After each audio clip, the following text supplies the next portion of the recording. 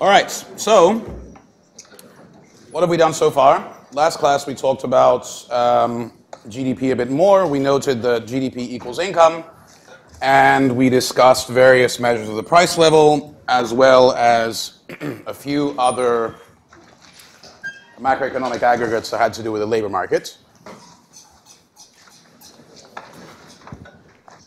So today we're going to start on a sort of whole new approach to thinking about these things. So in our first class, you may recall that I mentioned that we're going to be following a sort of pattern here, where first we define whatever it is that we're going to talk about. Then second, having thought through carefully what it is that we're actually discussing, in this case, for example, GDP or the price level, we then proceed to use economic theory to try and analyze why it behaves the way it does. So in the case of GDP, the two phenomena that we would like to understand are, first of all, why is it that there is long-run economic growth? Why is it that GDP per capita seems to grow over time everywhere? Not every year, of course. There are times when there are contractions, but again, if you look decade on decade, you can see that there's this overall upward trend. And second, why it is that there is the business cycle. Why, if you look at what's happening around that trend, you see sometimes rapid growth and sometimes shrinkage. So today is when we start thinking about theory a bit. Now, when you were in micro and you try to think about why, not the quantity of total goods and services, but the quantity of, let's say, a particular good or service might change over time, there's a very well-defined theory that you use to think about this. And that was the theory of supply and demand. What's really behind this? What's really behind this is the idea that, first of all, while we do a lot of math in economics, fundamentally economics is a social science. We're trying to understand human behavior. It's just that we're trying to understand human behavior in a particular context. And if what we're trying to understand is the production of a particular good or service, to understand that we have to think of, well, this good is being produced by a bunch of people, right? And they're not robots, they're producing it for a reason. And so what we're doing then, when we start to think in terms of supply and demand, is that we're thinking, okay, why is anyone making this? What are the fundamental motives? And they're actually, in the case of the market for a particular good or service, two very distinct groups of people involved there who have very distinct and different incentives. One is the set of people who are producing the thing. And we have to think about, well, what are the incentives of the people to make this stuff? And then the other group of people is whoever it is who wants to buy the thing, whatever good or service it is that we have in mind. And then we think of them independently. And demand and supply curves, what are they? They're just summaries of us sitting down as economists or as just people using their sort of common sense, thinking about how other people behave, and summarizing the incentives of all the buyers into the demand, and summarizing the incentives of all the suppliers into the supply. And that's how we get things like, well, a supply curve is upward sloping. Why? Because a higher price will encourage people to sell more of this thing or try and produce more of this thing. Demand curves slope down. Why? Because if something is more expensive, people will not be able to afford it or prefer an alternative or just not get anything. Right? So that's a big chunk of your micro class in 2 minutes. In macro, we're going to do something similar. We're not talking about the production of a particular good or service. We're talking about the total production of final goods and services in a place over a period of time. But still, we will also find this approach to be useful. The approach of organizing all the buyers or the incentives of the buyers on the one hand, and thinking about that, and then separately putting up a firewall and thinking about the incentives of the suppliers on the other hand. Right? Of course, you are both a buyer and a supplier, right? We all are. But our incentives to buy and our incentives to supply are distinct. And so that's what we're going to do. So the way we're going to call these incentives or these groups of people, however you want to think about it, we're not going to call them demand and supply because you already have that term in your micro mind. To make sure that you know that we're talking about something different because we're talking macro here, we're talking all final goods and services. We're going to refer to them as aggregate demand and aggregate supply. So by now you should have become somewhat used to the idea of to the idea that we keep calling things aggregate. What we mean is it's macro, it's adding up all the final goods and services. Okay? So we're going to try and understand how it is that GDP behaves and also how it is that the price level behaves, and then from then also how it is that labor markets behave. That's going to kind of fall out naturally from this discussion by thinking about aggregate demand and aggregate supply. This is going to carry us from now basically through the end of the semester. Now I'm just going to talk about this in broad terms, but later we'll get into a lot more detail. So, and this is going to be helpful for your homework this week, although I know many of you already completed it, many with 100% scores. When we think about aggregate demand, very often the way we approach it is by thinking about, well, I guess going back to what I said earlier, we're going to approach aggregate demand by thinking what are the incentives behind buying final goods and services, or what are the limitations behind buying final goods and services. And as you'll see in the textbook, very often we find it convenient to approach this by thinking about the fact that there are actually some combination of very different kinds of goods and services out there. To the extent that they're different, there might be different reasons why you want to buy them.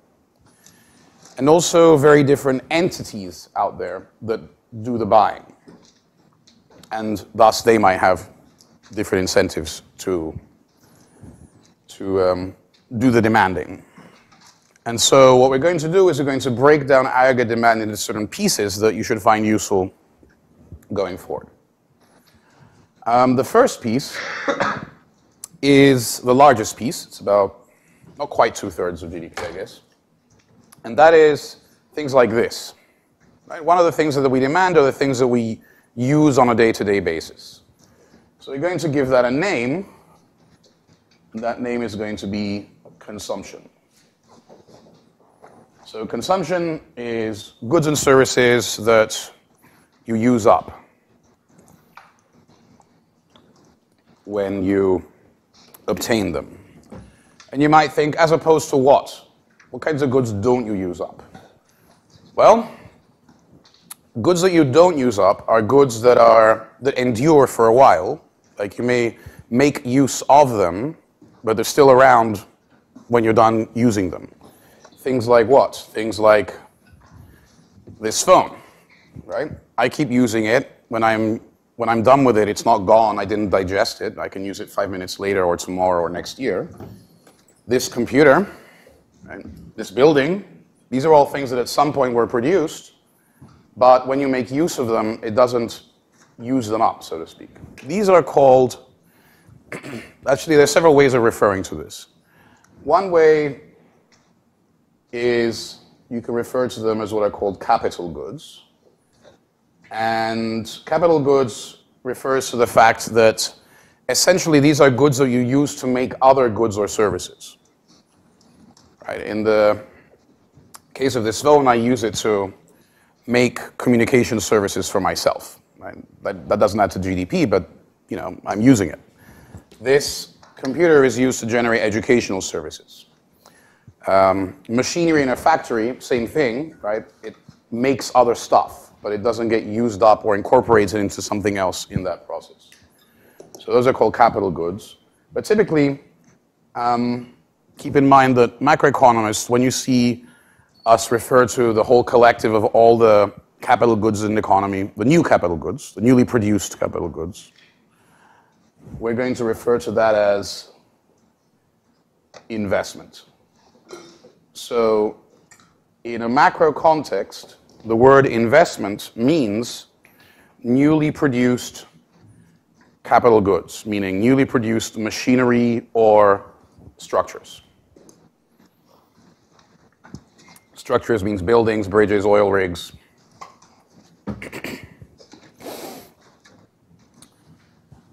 Now, broadly speaking, remember I said there are different types of goods, there are also different kinds of buyers. So broadly speaking, consumption is stuff that you and I buy. Right? And broadly speaking, capital goods are things that companies buy because they use these things to produce other things. There's some exceptions because you and I also own some capital goods, right? Like my phone, your computer, your refrigerator. By the way, these are sometimes also referred to as durables, just so. That term is better at distinguishing how these things are different from these, right? But there's another entity aside from you, me, and all the companies that make stuff that might also demand stuff. Actually demands roughly, I think, 1/5 of GDP. Can you think of any entity that buys a heck of a lot of stuff, but that's neither you nor me? Yeah. Sir? Government? Yeah, the government.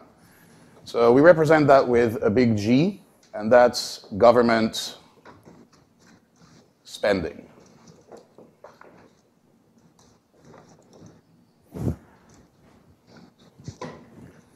So that varies in size from place to place.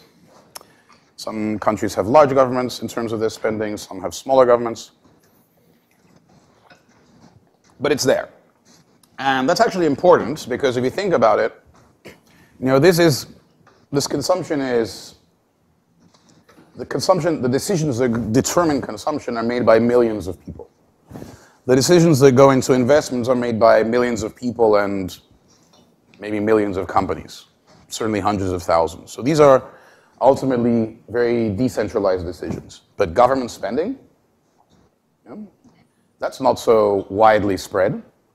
Government spending, well, let's think about this country. There's a president, there's a Congress, and then I guess there are the states as well. They make their own decisions, but the states also have a governor and a little Congress.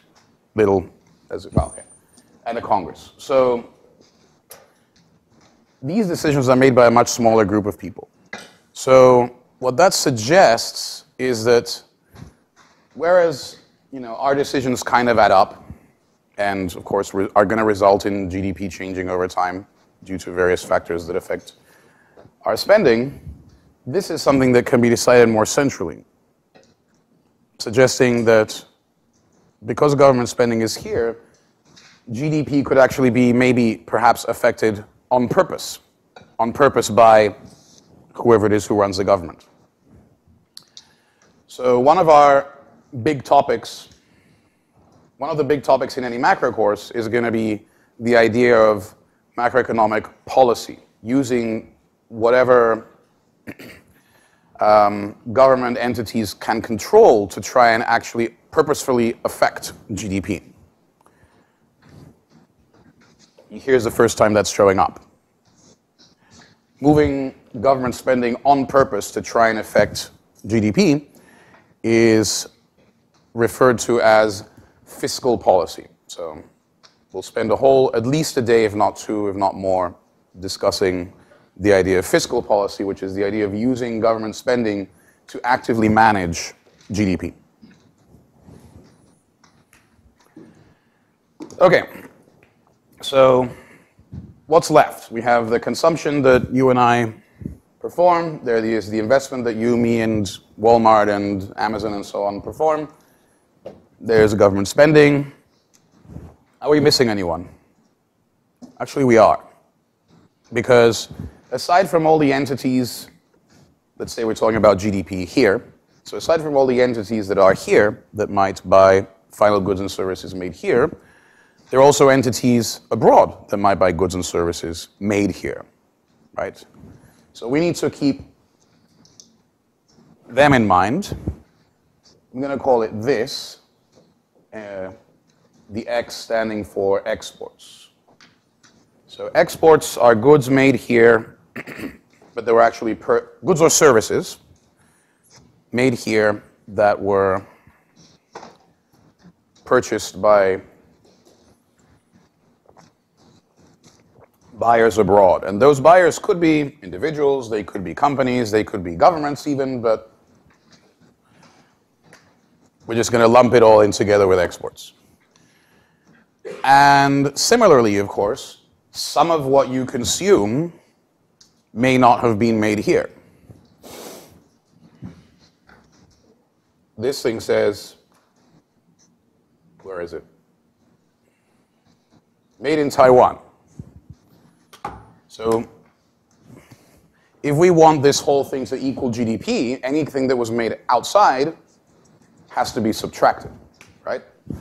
So we have to subtract imports.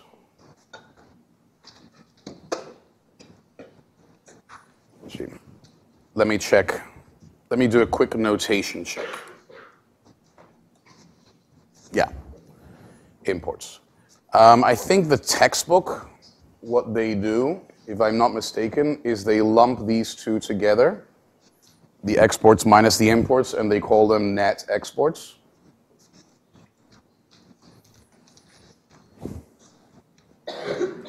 It's the same thing. Net exports means exports minus imports. So aggregate demand, we're going to categorize in this way. We're going to break it down into pieces based on, again, it's sort of, there are allied notions here about who it is who is doing the demanding, but also each category also involves very different kinds of goods. And so the two ways of thinking about it kind of line up. All right? Any questions, thoughts, comments about this? You will find this useful in your homework because there'll be some questions that are saying, okay, is, let's say, I don't know, is, if you buy a car, is it consumption or investment? A car, do you use up a car? Do you eat it? No. It's clearly a capital good, so it's investment. You have to sort of think along those lines to answer the question. Okay? And I know many of you did the homework already. In fact, I think 3/4 of the class did the homework already, so that's very encouraging. Bless you. All right, so we've talked about demand. Let me check the time.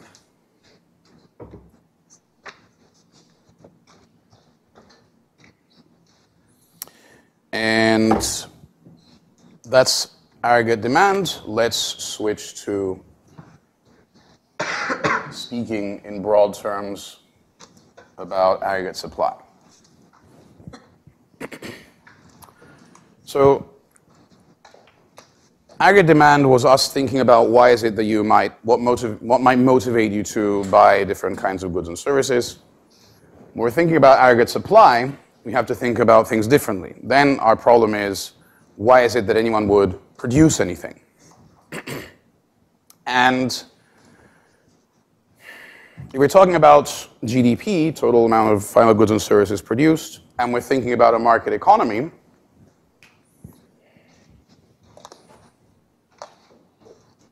and we ask the question, what motivates suppliers?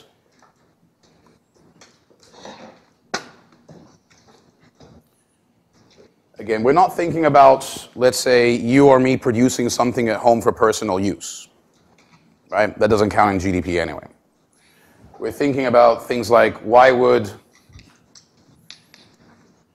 a company produce this or this? Of course, they're producing it for sale, and what motivates them to perform those sales? Well, what do they get from it?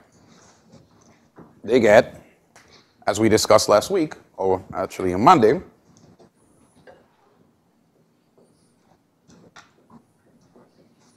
they earn income from it. Specifically, they earn profits. Right? They sell the thing, And of course, they have to incur costs to make the thing in the first place, to transport it to the sales point, and so on. But at the end of the day, as long as the revenue exceeds the costs, they are generating profits. So that's what's motivating the suppliers. So when we're trying to analyze, just like in micro actually, when we're trying to figure out exactly how suppliers might respond to changes in different conditions, our analysis is going to be anchored in the idea of, well, if conditions change in this way, how does that affect their behavior? Keeping in mind that it's the profit motive that ultimately determines that behavior. Great. So that's the why. The second question is, how does production occur? Right? If we want to think about production, we're going to need at least some kind of theory of how it is that production actually happens. Right? You don't just conjure green tea or cell phones out of thin air. Right? There has to be some process that generates it. And you know how production occurs, right? This thing had to be assembled from various parts. This thing had to be harvested and, processed in some way and combined into this final good, and so on. So we're going to have or rather macroeconomists have a sort of simple metaphor or artifice to try and summarize how it is that production occurs. And I think it's simple and intuitive. At the same time, as we'll see, it's actually going to very quickly give us some very powerful ideas. Powerful ideas in the sense that they crystallize. Remember, we started with this question of why does growth occur? Why does the business cycle occur? I'm going to write down this metaphor for how production works, and it's going to very rapidly narrow down these questions into very specific things. Yes, it's 10 o'clock, time to open your Red Bull.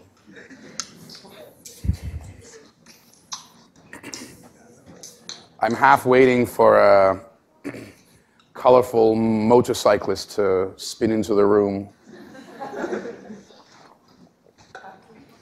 and make some silly advertisement, but nope, so far so good. All right, so this metaphor for how it is that production occurs is called the production function.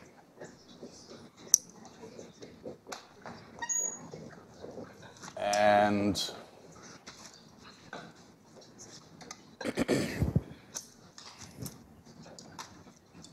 production, of course, you understand we're talking about GDP, and we're talking about GDP from the perspective of supply, so of course that's why production is there. What about function? Function is here it's referring to the way in which, it's referring to the concept of function in mathematics. What's a function in mathematics? In mathematics, you have something like y equals f of x, right? It means y equals some function of x. You give me x, this thing transforms it, and out pops y, right? And say, maybe, for example, maybe this is x squared. Then I know what, you give me x, out, y comes out. So we're going to have a similar view of how it is that the production of GDP occurs. Let me do this twice. First, I'm going to think about this from the perspective of a particular firm that's making a particular good. And then we're going to add it up and do everything from the macro perspective. So the production function from the micro perspective is the following. You have a company that makes a particular good, right? We're just going to call it output. I'm not going to worry about exactly what it is. But it could be tea, it could be Cell phones could be buildings. Now we know that in order to make the output, you had to start with a bunch of inputs, right? And what kind of inputs might we have in mind? Well, as discussed before, there could be all sorts of inputs. There could be labor. The most important one counts for 2/3 of GDP. There's another input on the board here already. You may need machinery or buildings in order to help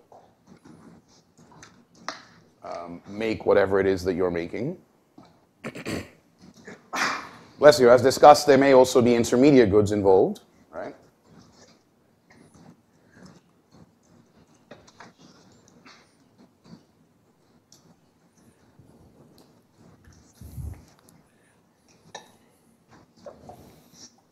And you could try and make the list longer. If you wanted, I guess we could think of energy maybe as being distinct from intermediates, although not sure if that's worth it. So somehow, something has to happen that combines these intermediates and makes the output, right? There's some process that combines them that I guess it combines the intermediates to make the output, but also somehow capital goods must be involved, right, in getting the things from A to B or in assembling them. And the humans are involved as well, whether they're operating the machines or physically assembling something and so on. So all of that involves what? It involves engineering, it involves management, it involves organization. We're going to lump all of that into one thing. We're going to call that process that combines all the inputs to produce output. We're going to call it technology.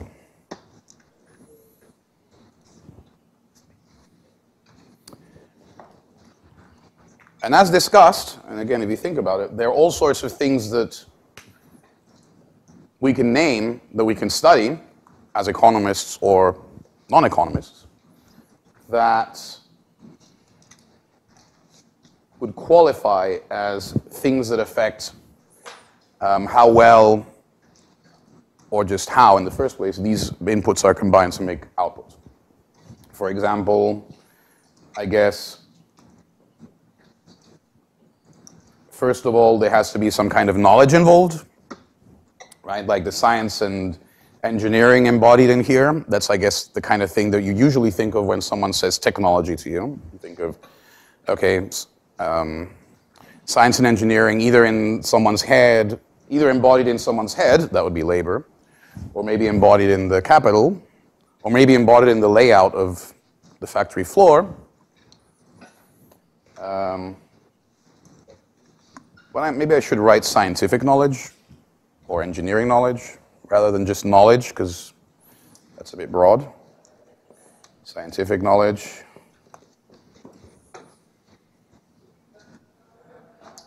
But again, remember 2/3 of GDP is people, right?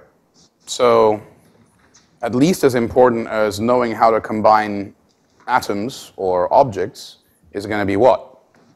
How to combine people. How to manage teams, how to manage hierarchies, how to get on with each other. So how to make sure your employees get on with each other. Right? So we're going to we could call that management.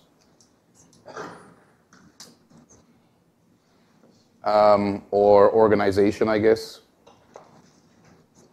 Because part of it is the two distinct aspects, right? One is the day-to-day interaction between you and me and our manager and so on.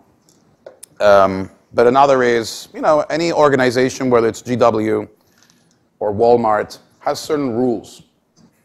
Right? There's certain things certain aspects of our interaction that are kind of baked in when the organization was set up. Right? So I mean, just to think of an example, the code of academic integrity, right? That affects how we interact. And it's kind of given, and it would be difficult to change. And actually, the code of academic integrity is very different in different places, right? So how that affects how you and I interact at GW,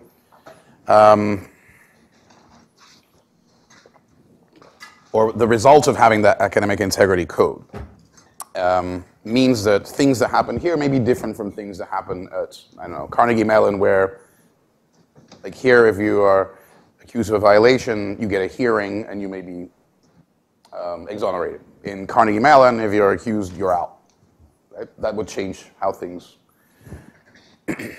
happen. So organization is a bit broader than just management, which sounds more like that's how you and I talk. Right? This means how the place was set up in the first place. And any other aspects of technology? I can't think of anything right now. So, so that's it. This is the idea of the production function. The inputs come in. There's this technology that combines them, and it has these aspects. And they result in the generation of the output, which is then brought to market and sold. Sold to who? Demand. Okay, so that's the production function, or the idea of the production function from the micro perspective. Any questions, thoughts, doubts about this? All right, so again, this is a macro class, so what we want to do is try and, you know what? Let me take a picture of this before I erase it. This is a macro class, so what we want to do is see if there's a way of updating this to think about things in macro terms. So let's do that.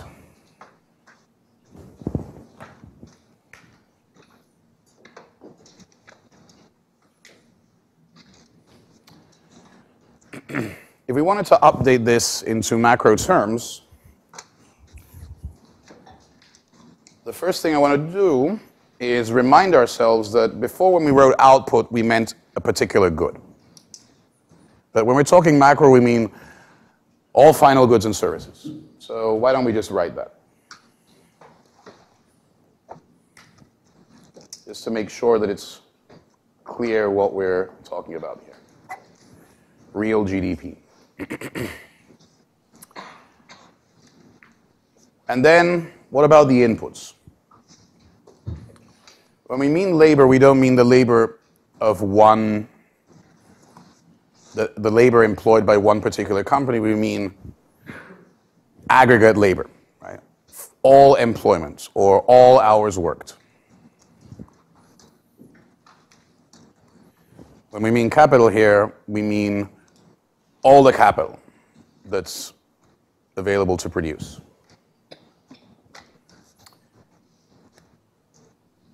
And these guys go away, right? Because an intermediate good is produced by someone, but then it gets eaten up by someone else. So, yeah, it's part of the, what you might call, actually, I think I need a chair to get up there. Hopefully I won't get an injury. That was dramatic. Part of the aggregate production process. So since we're no longer thinking about a firm, we're thinking about the entire economy as sort of a giant factory. What we're referring to now is the aggregate production function, the function that produces GDP. So we have aggregate inputs, the total amount of labor, the total amount of capital. We have aggregate output, which is real GDP. And then we have some sort of aggregate technology. And what is it going to include? Well, it's going to include all the things that were in the micro-level production function, right? our level of scientific knowledge embodied in my head or embodied in our machines is going to matter. The sort of overall productivity of management around the economy and the way the organizations are set up around is going to matter as well. There's one more thing that's going to matter. Remember how we were discussing how organization, the rules of the game that's embodied in, let's say, I don't know, some various documents in the university or in some company, those obviously are going to constrain or enable different kinds of behavior, which may be productive or not. The same is going to be true if we now step outside of the company and think of the economy as a whole. Right? The United States has a variety of rules about what you can and can't do. You do certain things, you get sued. Certain other things are allowed. The things that are allowed here may be very different from what is or isn't allowed in, I don't know, Egypt. So, and those affect not just, actually those affect two things, right? They affect what happens inside companies. They affect how companies relate to each other. They affect how people move between companies as well, right? Which affects how knowledge spreads. Right? There may be countries where, for example, if you're hired and you have certain knowledge, it's illegal for you to go to another company and apply that knowledge there. And another place where that's allowed. And so in one place, knowledge spreads, and for better or for worse, in another one, it doesn't. So we can sum that up as saying that when you think from an aggregate perspective, maybe even micro, because of course these things constrain what happens in an individual firm as well, right? The overall economic regulations or, I guess, policies that the government has adopted are going to affect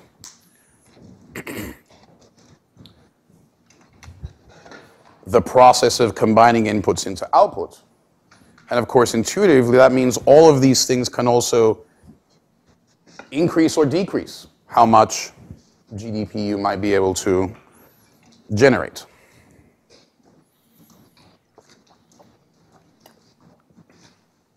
And that's slowly stepping in the direction of what I suggested, which is that even though this is a fairly simple metaphor, it's actually going to give us some fairly powerful implications that are going to help us think about our big problems, which are trying to understand why economic growth occurs and why the business cycle occurs.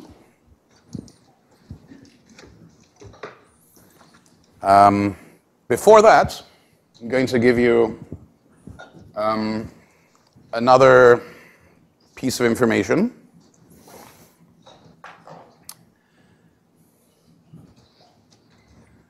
Notice that most of the things that are here are measurable. What do I mean by that? We can measure total hours worked, or the Bureau of Labor Statistics can. We can measure how much capital there is in operation. How do we do that? Well, it's a bit tricky, but the way we do it is the following.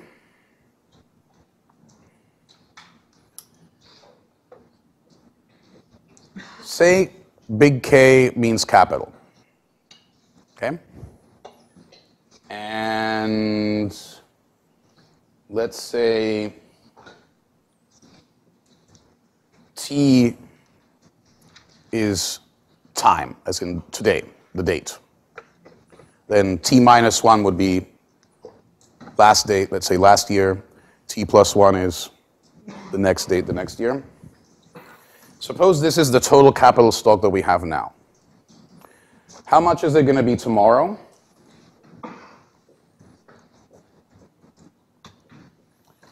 Well, these things are durable, right?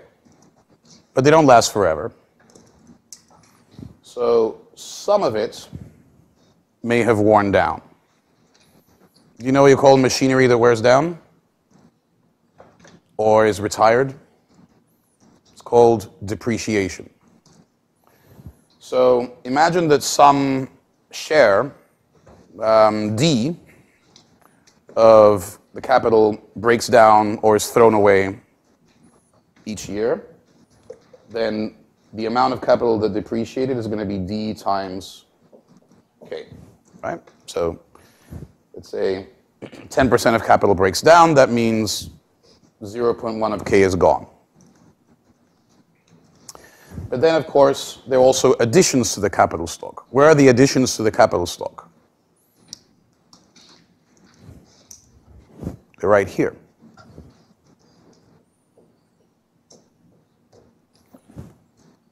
So we'll always have this as a way of trying to measure the capital stock. You need to have measured how much capital there was at some point, but subject to that, as long as you can measure how much depreciation there is, you know how much investment there was, so you can use that to keep track of what's the capital stock. So we know how much labor there is, and using this idea, we can always figure out how much capital stock there is. And we know what real GDP is. So if we know what the inputs are, and we know what the output is, and we know this year after year after year after year, what does that mean? It means maybe we can figure out what the production function is. So I'm going to tell you what it is. It turns out that the following production function works pretty well. And it works pretty well in most countries of the world, actually. It's kind of interesting. It's this. Okay, if you look at the textbook, real GDP is often referred to using the letter Y. I'm not going to clutter this up, so I'm just going to write real GDP. Let's do it this way. Real GDP seems to be, roughly, the capital stock to the power of a third times, it's called labor L, to the power of 2/3. And how did we get this? This actually is consistent with the idea that labor gets about 2/3 of GDP and that it doesn't change over time. I'm not going to derive it for you, but this is kind of what you end up with. Times some number. I can put a little t on each of them to remind us that these things change over time. Although I guess we didn't need this for what comes next, but anyway, that just happens to be true. This particular thing seems to do very well.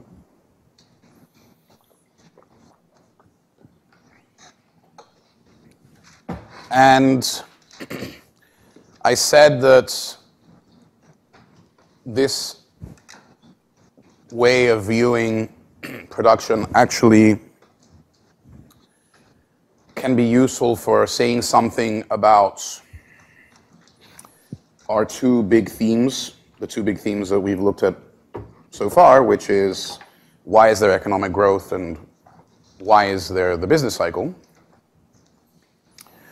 Well, we know there's economic growth, right? Over long periods of time, GDP tends to go up. If we have time, I'll show you this again, that it's not just true for the United States. If GDP growth is a thing, in other words, if GDP grows over long periods of time, one of two things must be true. If this is going up over time, one of two things must be true. Either this is going up over time, or the technology is improving over time. Or both, right? But at least one of those must be true. And why is this useful? It's useful because now we can focus on those two things. Is growth happening because the inputs are going up over time, or is growth happening because technology is improving? It gives us very, very narrow two narrow things to focus on when trying to answer why is there economic growth. And you might say, well, we know labor is increasing over time, right? The population is growing, but what does that mean? We know that it's not just real GDP that's growing over time, it's real GDP per capita. So, to be more precise, if there is economic growth, what must there mean? It means, again, either technology is improving, or there must be more capital per person. One of those two things, or maybe both, must be the root of long-run economic growth, or both. So we'll focus on that. We'll try and figure out which one it is. And we'll do that next week. Second, we have the business cycle, which is ignoring economic growth. We have the economy sometimes growing faster, sometimes slower, right? So, we know the business cycle is there. Why does it exist? There are two possibilities.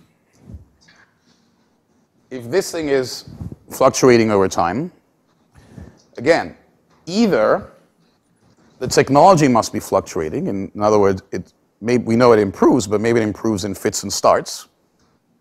And again, if there are fits and starts, it could be either of these that's involved, right? It could be that scientific knowledge improves at an uneven rate. Or I guess scientific knowledge maybe not improves, but is implemented at an uneven rate. Because an invention is going to take some time before it actually results in any goods. Or management and organization improves over time, but at uneven rates. And you might wonder, management improves? Yes, there is actually economic research that suggests that there are one factor of improvements in technology over time is actually improvements in management. We learn about each other, and how to manage teams, not just about how to combine atoms. Or regulations and policies could change in manners that make the technology improve productivity, or lower it. So either, if there's a business cycle, either the technology must be improving at an uneven rate, or there are fluctuations in the use of inputs. For some reason, things happen and suddenly not as much labor is used. Or something happens and suddenly not as much capital is used, or it's not used as intensively. So let's go with the first one meaning economic growth. I'm just curious, how many of you think that so we'll of course talk about this, but I just thought it'd be useful to see what your prior is, what you thought before coming here.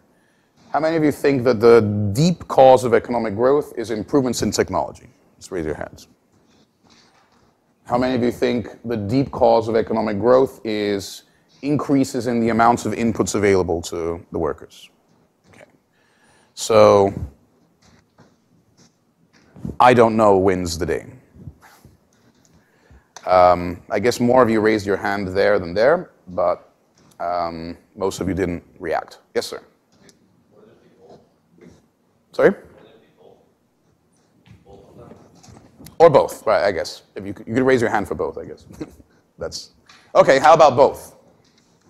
Okay, so it wasn't that you were agnostic. It's not that you didn't care or know or have an opinion or didn't know what to say, it's that you actually thought both. Okay, great, that's fine. Thank you, good point. So how about the business cycle? How many of you think the main cause of the business cycle is unevenness in technology, where technology is this broad set of things? How many of you think it's fluctuations in the use of inputs? And what about both? Yeah, okay. So when we talk, we'll talk about economic growth soon, but when it comes to the business cycle, it turns out that there are different schools of economists who have different views on this. So when we get to talk about the business cycle, we'll actually entertain the different views. And for example, where I went to graduate school, there are professors there, most of them, not all of them, had very strong views that it was actually this that was behind both growth and the business cycle, interestingly. But broadly, I think that's not true. I think most economists actually think it's fluctuations in inputs that are largely behind the business cycle. And then again, there's some who, like many of you apparently, think, well, sometimes it might be one thing, sometimes it might be the other thing. And we'll eventually think about, well, if it's fluctuations in inputs, what would we expect the business cycle to look like? If it's fluctuations in technology, what would we expect the business cycle to look like? Turns out they would look different. And we'll see that sometimes the business cycle looks like something that was driven by this, and other times it looks like it's something that's driven by this. In particular, in times of very high inflation, like now, it looks like something that might be driven by this. We'll get to that soon. Any questions, comments, thoughts about this? So again, the business cycle is a very simple metaphor, but it already narrowed things down in a sense that when we're trying to ask why is something happening, we now have two really simple, distinct things to look at that are quite different. So let me see. We still have a bit of time. We end at 10:50. Is that right? Yeah. So I guess there's a little more we can do, and maybe what I can do with this time is show you a little bit of data.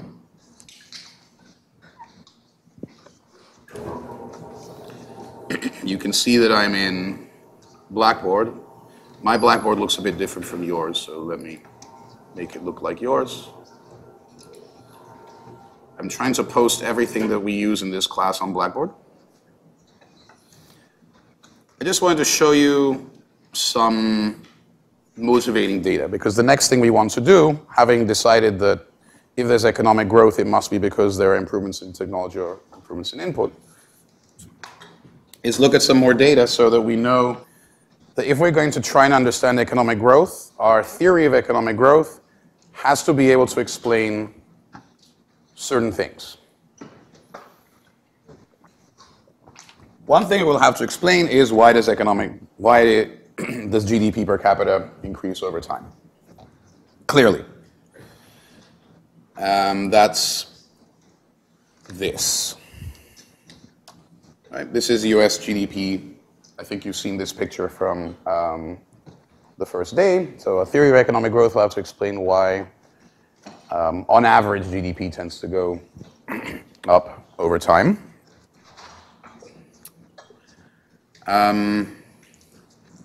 It would certainly be nice if it could explain what happened after 2008. Although again, as we discussed, there may not be a puzzle there because a huge amount of people left the workforce.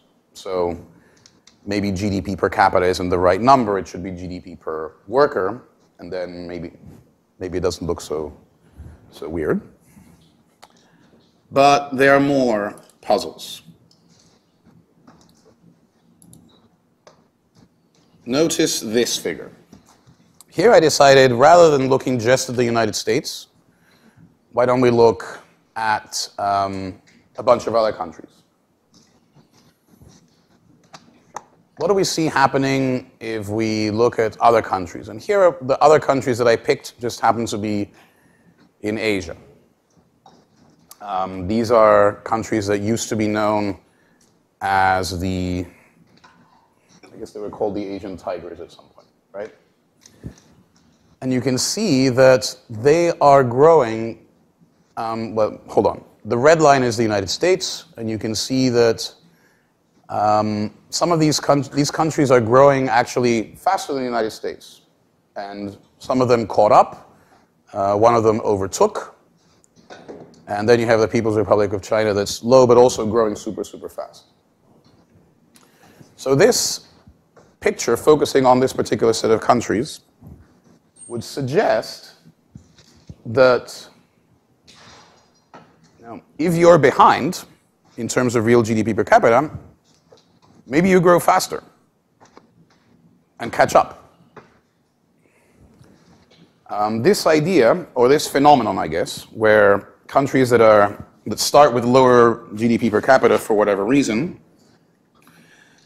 grow faster and maybe catch up with wealthier countries, we're going to refer to this phenomenon as convergence. Okay? So whatever theory of economic growth we come up with, it's going to have to be able to explain things like this happening. That there's some process whereby whatever it is that drives economic growth, if you're behind, you can actually catch up and maybe even occasionally overtake a wealthier place. Again, the United States here is there as a benchmark. It's a very large economy. It's a very wealthy economy. It's not the place with the highest GDP per capita, obviously. According to this, Singapore overtook it. And then there are a few other countries that did as well, like Qatar. But it's a good benchmark as a large economy that, that it's also fairly wealthy. Now let's cast a wider net.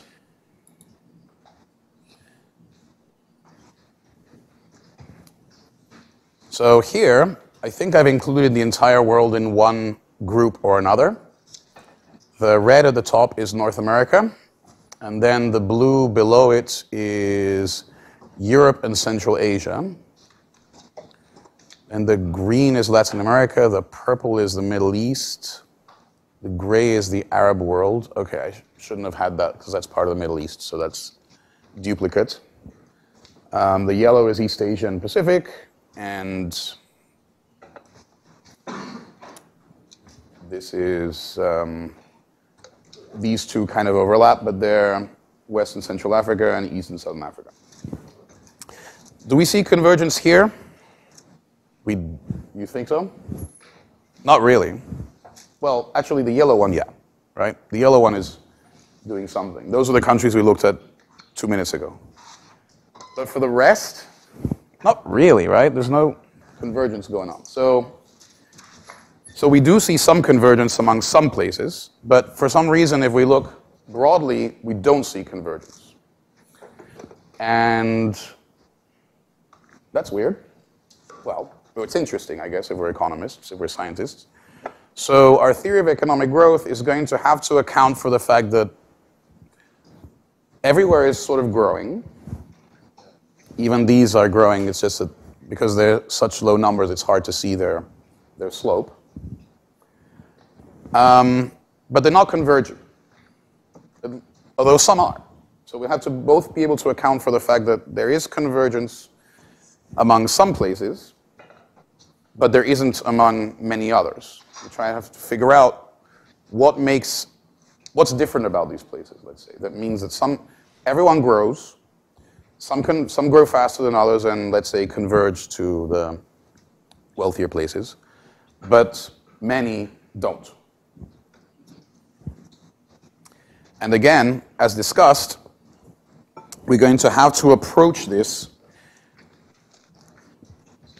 Our production function idea that's back here tells us that the way to approach this is trying to understand, is it because of something to do with capital, or is it because it's something to do with technology? And again, technology has all these different aspects. If it's because of some difference in technology, which one might it be? Because we know that, let's think in terms of scientific knowledge,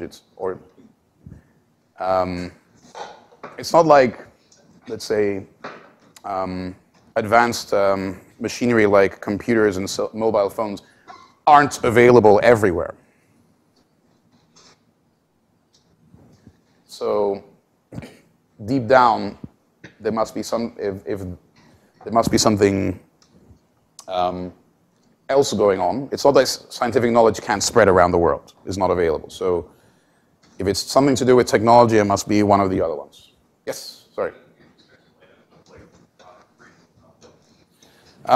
It's true that if there's conflict, obviously that's going to mess up everything.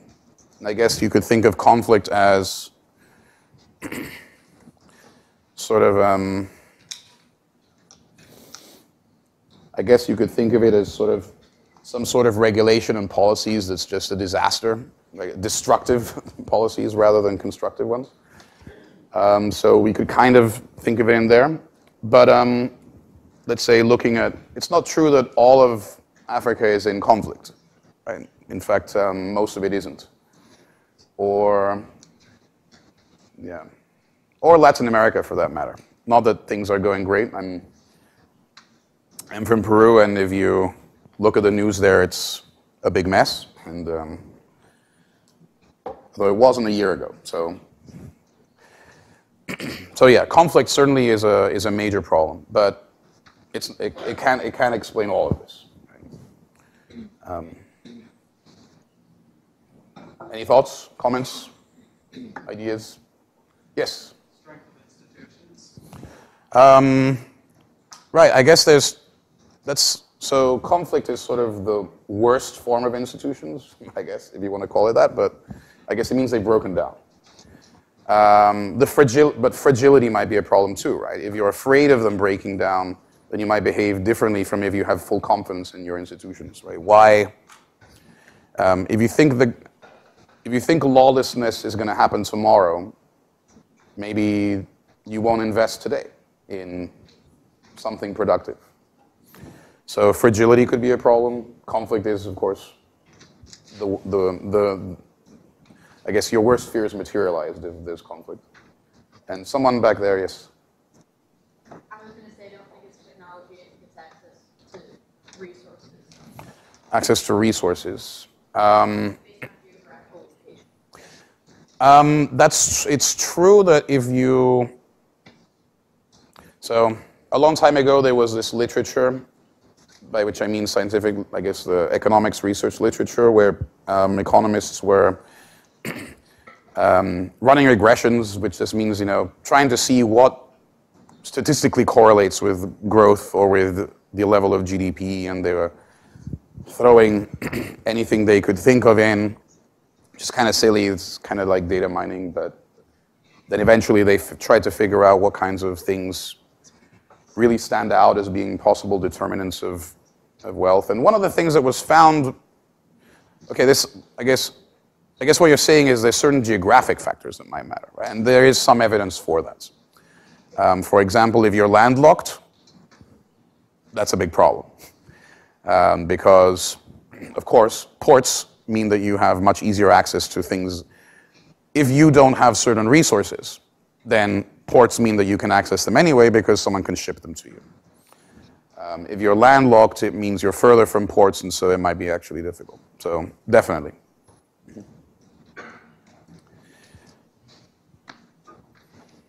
So we have some ideas there. There's some sort of fundamental, like, okay, let's do the flip side. Why is Qatar the country with the highest GDP per capita? Sorry. Because they have gas. A lot of it. And a small population. They have nice beaches too, I am told, but that's probably not why they're super wealthy. Maybe I'll go there sometime. That would be nice. All right. Any other questions, comments, thoughts? Okay. Yes. Go ahead. You can see the dips where there was the housing crisis and in the United States? COVID in both In North America. North America and in Europe and Central Asia. That's true. You can see here's 2008, Great Recession, as the macroeconomists call it. Here is COVID. They're less visible in the other lines, but that's just because the other lines are lower and smaller, and so any variation is harder to see. Let's see. We have 10 minutes left, so I actually put together a little exit quiz for you. I made it smaller than last time. I think maybe it's better if it's not too long. So please go to this place. And, oops, I got snagged. And whoever is the winner, I have a small prize for you.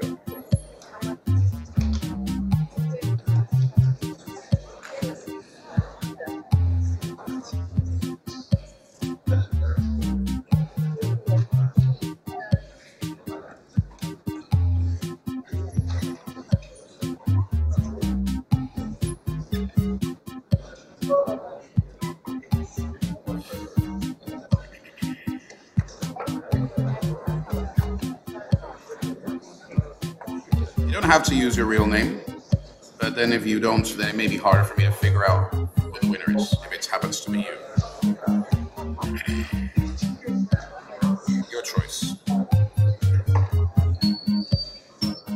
Okay, we're up to 150. I think that's almost everyone. Ready, steady. Right.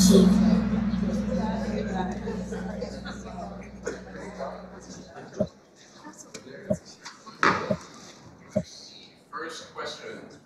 Economic growth is a sustained increase.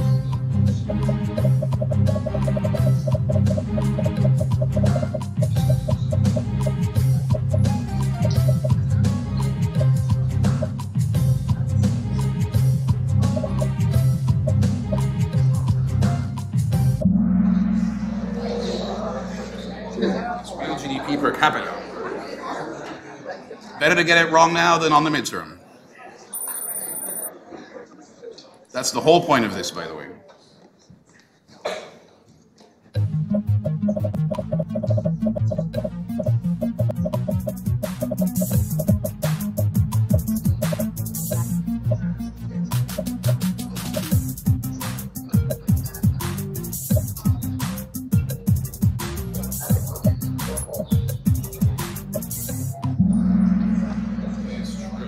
Very good.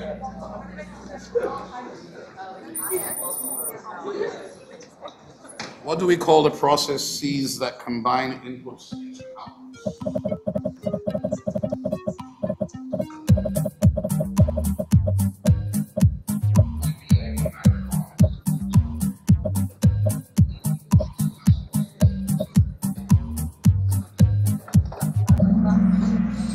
Technology, very good.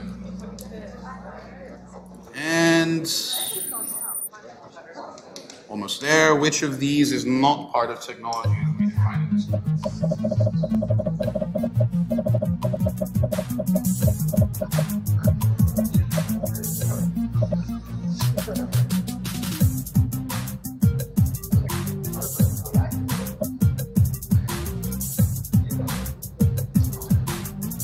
It is oil.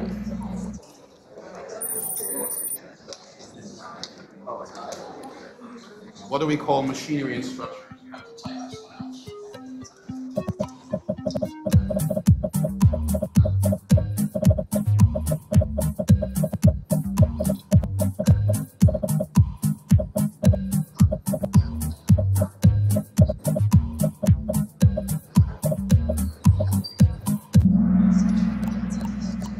It is capital. Or physical capital. Okay, third is G cell. Second is JB, and our winner is Mulligan. All right, good luck, everyone. Thanks for coming. Look forward to seeing you next week. You're gonna get in touch with me if you want to about anything. Don't forget to do your homework, and if you're calling, please come up and I have a little something for you. Thank you. Have a good weekend.